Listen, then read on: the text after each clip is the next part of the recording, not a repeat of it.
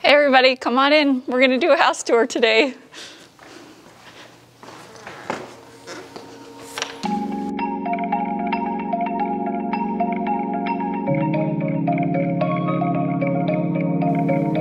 In the days before we did our YouTube channel, we had several other houses before this one. This is the very first house that we have ever had somebody build, our very first experience with that. Our other homes were all very small, all fixer-uppers.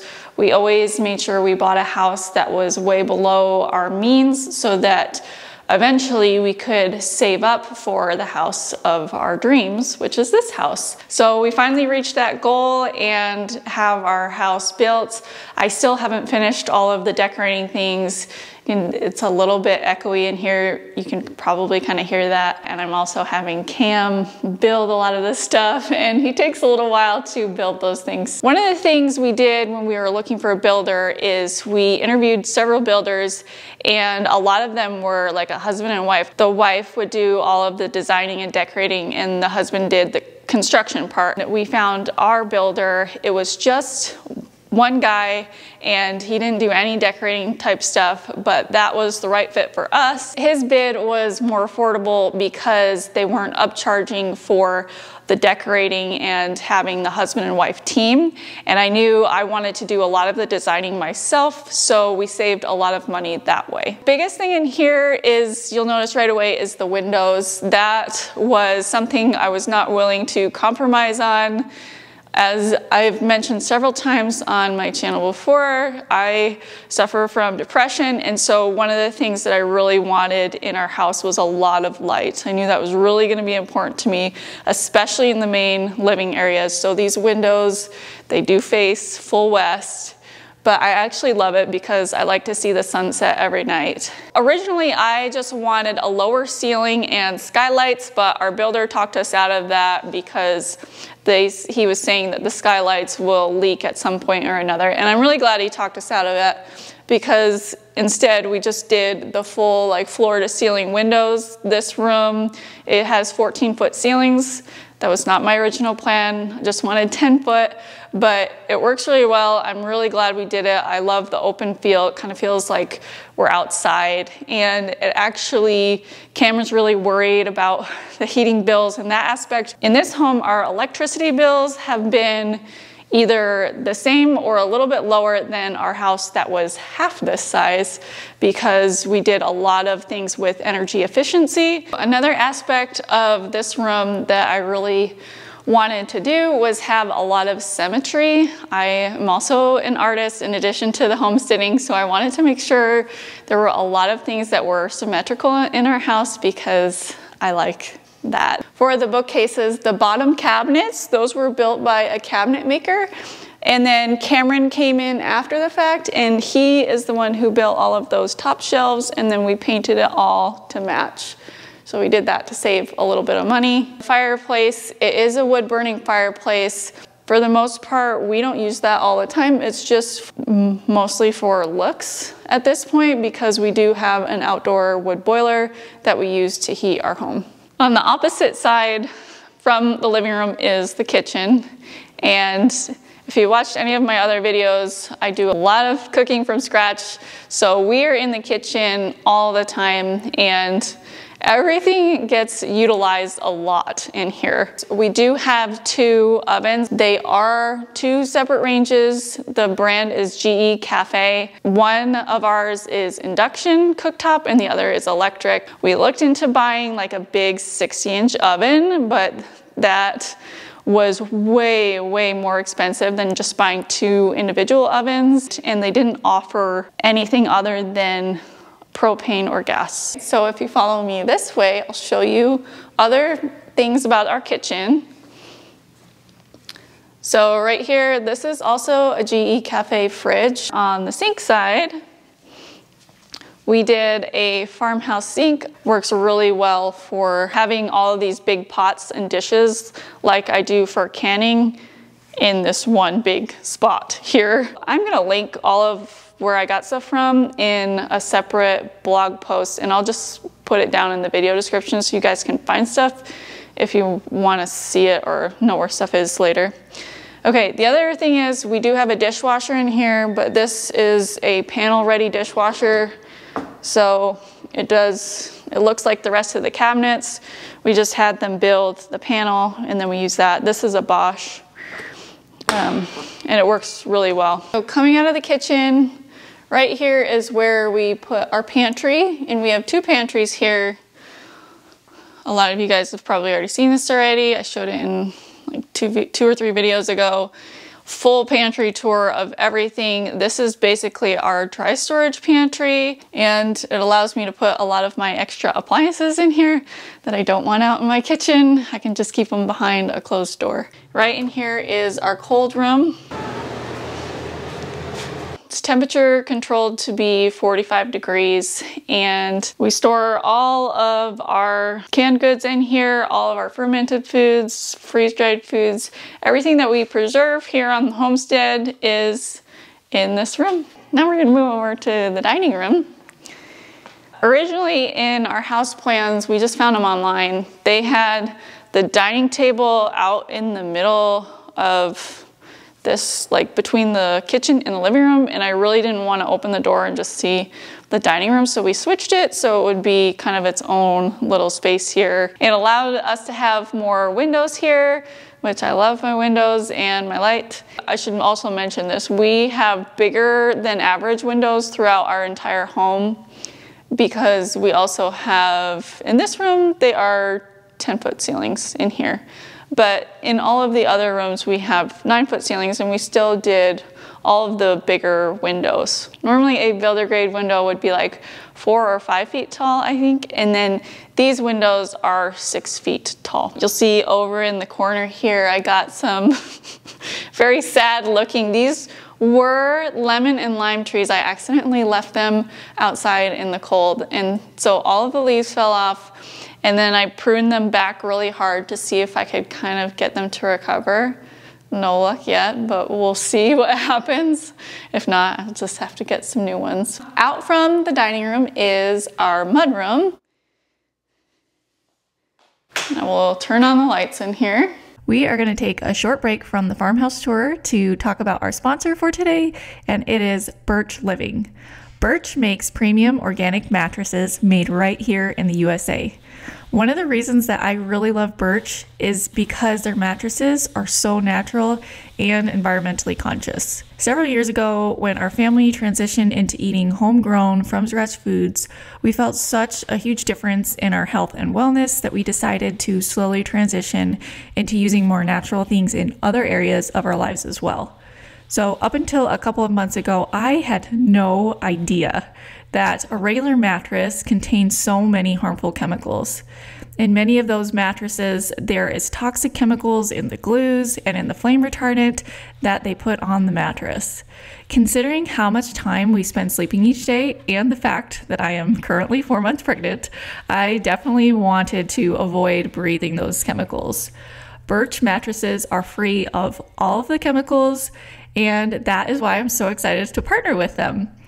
I ordered the Birch Luxe mattress, a premium upgrade to their original well-loved Birch natural mattress. Even though I've had the Birch mattress for just a couple of weeks, I already love it. And that is saying a lot because when I am pregnant, I do not sleep well. And I've already noticed an improvement on how long I'm sleeping and how well I'm sleeping because it is so comfortable. All the Birch mattresses are made from materials sourced straight from nature. And more specifically, the mattress that we got, the Birch Luxe, is comprised of 8 different layers of organic cashmere, organic wool, organic cotton, and 100% natural latex. Wool was definitely a big plus and selling point for Cam. He absolutely loves wool, and he kind of has an obsession with it. So when I told him that all Birch mattresses have wool, he was like, oh yes, that's definitely the kind of mattress that I want. If it makes you nervous to buy something that you haven't tried, you get 100 days to make sure that you love it. And if you don't, they'll pick it up for you and you'll get a full refund. If you're looking for a new bed, definitely check out Birch. You can click the link below or go to birchliving.com/seasonal homestead and get $400 off your mattress plus 2 free pillows. This room came out of having a lot of homes with no storage space. So really big thing for me was I wanted a lot of storage space for all of our coats, all of our jackets, all of the shoes, all of the muddy boots. It all gets stored here, and I definitely wanted cabinets. Even though it was more expensive to have all the ones with the doors, that was not something I was willing to compromise on because it just gets really messy. So in these cabinets on this side, this is where we store all of our shoes. Then in here, this is also all shoes in this one. And then here, this is all of what we call our lockers, but it's the 2 doors open to one shared locker. So there's 6 of us right now. And so it works out well because 2 people share a locker and we just have our stuff in there. And it allows for a little bit more space. Originally, I had these all in separate little cupboards and cubbies, but the cabinet builder, he changed it so that they were 2 in 1. And I actually really like that a lot better because it does allow for more space. You can put bigger items in there and sharing is fine. Down below each of the lockers, we have these drawers here. This is where we put hats and gloves, and they're here pretty much year round, both snow hats and hats for sun. On the top, we just have extra storage up here. I got these extra bins so you wouldn't see it all, and they're easy to take down and put back up for Cam and I. For everybody else, they have to get a chair, but it's stuff we don't use as often. Over on this opposite side of the room, this is where some of our freezers are. This is a 5 cubic foot. I think these 2 are 7. The nice thing about having individual freezers like this, especially for the deep freezers, is that you can organize things a lot easier. We have a chicken freezer, we have a pork freezer. This one usually houses all of our frozen vegetables. So it all stays really organized. And then as you go throughout the year, if you ever use up a bunch of your stuff in the freezer, you don't have to be freezing all of that space. You can just put a bunch of that stuff in another freezer so you can fill the full freezer and make the most out of the energy and then unplug the other one. My voice is getting hoarse and I need to get a drink, so I'm gonna get a drink from our drinking fountain. Good. We put the drinking fountain in here. It seems like a big luxury to have in a house, but actually it didn't really cost us that much money because it was a new build, so it was really easy to have the piping put in. And the other part is Cameron was able to find this particular unit on an auction site for $200, and normally I think they're about $2,000 or somewhere in that range, so it's really pretty cheap. The other reason we did this was to save from using cups, because the kids will use cups all day long, so this saves a lot of the cups that we use. And also when friends are over, they can just come over here and get a drink and not have to ask where everything is. And then the last piece of this was we have wood floors in the kitchen, and in the past we had the water dispenser in the refrigerator, and we have had those fail before and it flooded our floors. So we really wanted a filling water station to be not in our kitchen and separate from the refrigerator. So it's in our mudroom. We have tile floors in here, so it's a much better location for that. Over here is the door to the garage. I'm not going to show you our garage. It's not very tidy right now. But in here is our laundry room. We didn't put a door here. I'm glad we didn't, because it's a small passageway and I feel like a door would have just gotten in the way. Even though I know a lot of times you want to like close off a laundry room. Instead, we just closed the door to our whole mudroom, and then you can't see any of this in here. A little bit further in here, I'll just point out a few things. I asked our cabinet maker to do this floor to ceiling cabinet to be able to house baskets while we were doing laundry in here, just to kind of keep things organized. And then over here, I arranged for this little hanging area for our clothes. So we hang shirts up here, and then anything that can't be hung gets put on this drying rack here, which fits just perfectly in the space. Over on this side, we have a sink over here to be able to soak clothes, or more often, If this is actually a door to the outside, we come in and we wash our hands right here because we're all dirty from the garden and everything.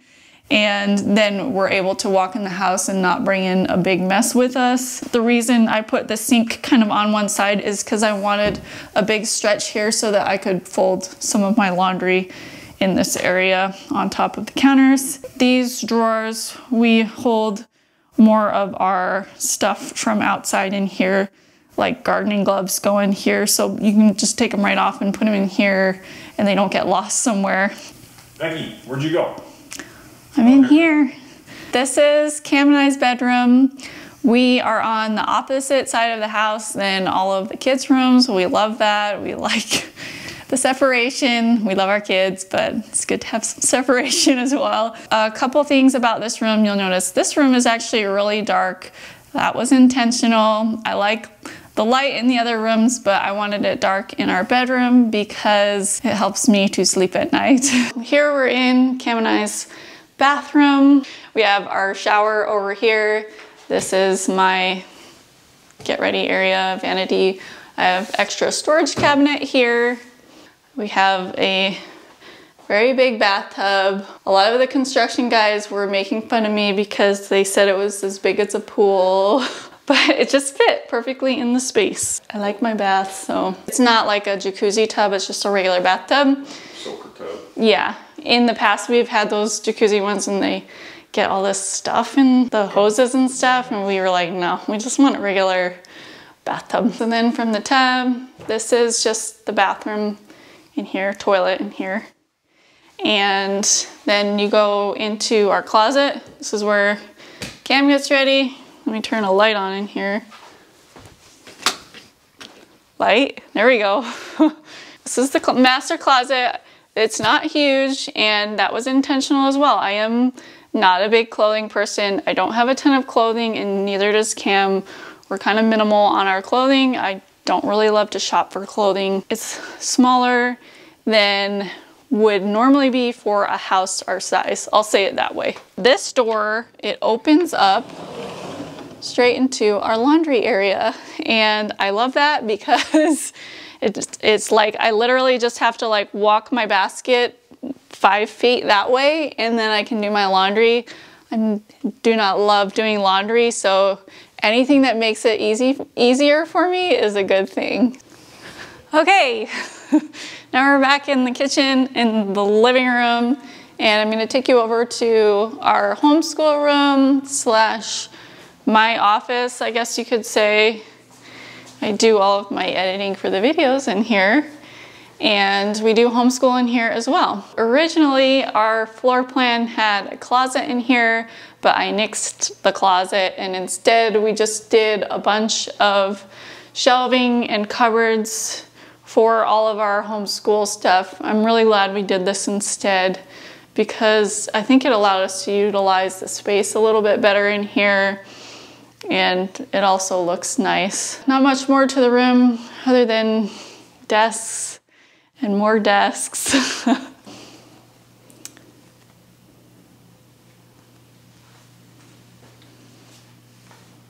From our homeschooling room, if you come over this way, this is all of the kids' rooms are down this hallway. So we're gonna do the bathroom first. This bathroom is shared by all of my boys. It has an outer area with the sinks and then a door here for, especially important for a shared bathroom so that somebody can shower and use the bathroom if they need to while somebody's getting ready in here, although it's boys, so they don't take very long in the bathroom to get ready. There is some open shelving over on this side. Inside here, this is Kean's bedroom. And on this side of the hallway, this is a closet for him. And then in his room, it's just a very basic bedroom setup in here. Nothing crazy. Does get a really nice view though. And he doesn't have to share with anybody right now, but we haven't really done a ton of stuff to the kids' rooms. I just let them do whatever they wanted to it. Now on this side, this is a shared bedroom. This bunk bed is something that Cameron built. I wanted a bunk bed that was like one from Restoration Hardware. the ones. They're so expensive. It was way more than we were willing to pay. And so Cameron just built a lookalike. They actually have a couch in here. It's because they have the bunk beds. They have a little bit of extra space for the couch. Because this is the biggest bedroom. Yes, this is the biggest bedroom for the kids.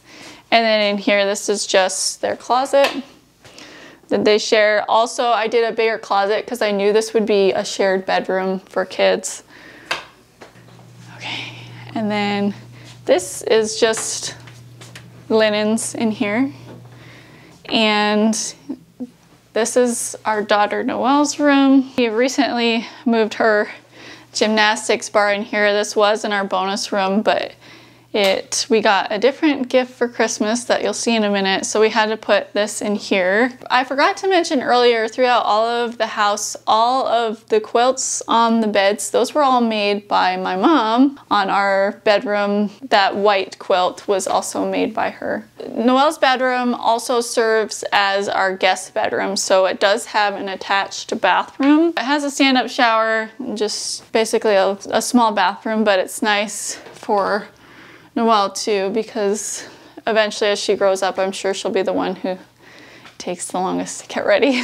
So something that Cam was really adamant about when we built our house is that it all be one story. So this is all one story, even though from the outside it may look like two. It's not, it's just one story. In a previous house that we had 3 floors, and after that we decided all one floor. It's just gonna be so much easier, and it is. And it's definitely a house that we could grow old in. Hopefully this is our forever house. If you come from the living room into this hallway, we have a guest bathroom here, just like a powder bath. It just has the toilet and the sink in here. This is really nice because it's right next to our bonus room. When we have guests over and stuff, it's really easy for them to find it both from the kitchen, and if the kids have friends over in the bonus room, it's easy for them to access the bathroom. On the opposite side of that powder bathroom, this is just a game closet here. So in case you're wondering where our kids have been hiding this whole time, they are in the bonus room. One of the gifts that we got them this year was a pool table.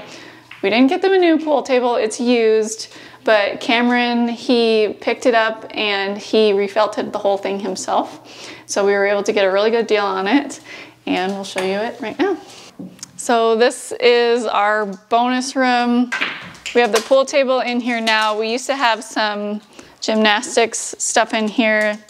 Like I told you earlier, Noelle's little bars, they ended up in her bedroom instead, so that we could have room for this pool table. And then on the opposite side here, the kids have been in here the whole time, so it's not very tidy, but this is just a big couch, and we have a TV here for when we watch movies. We don't actually have cable or anything like that, but we do occasionally watch movies. So that pretty much wraps up our home tour. As far as like the outside of our house goes and all of the homesteading stuff, I'm hoping to be able to do like a big like farm tour and homestead tour when it warms up and it's actually nice outside later on. So we'll show you that later, but hopefully you guys enjoyed the home tour, and we'll see you on the next video.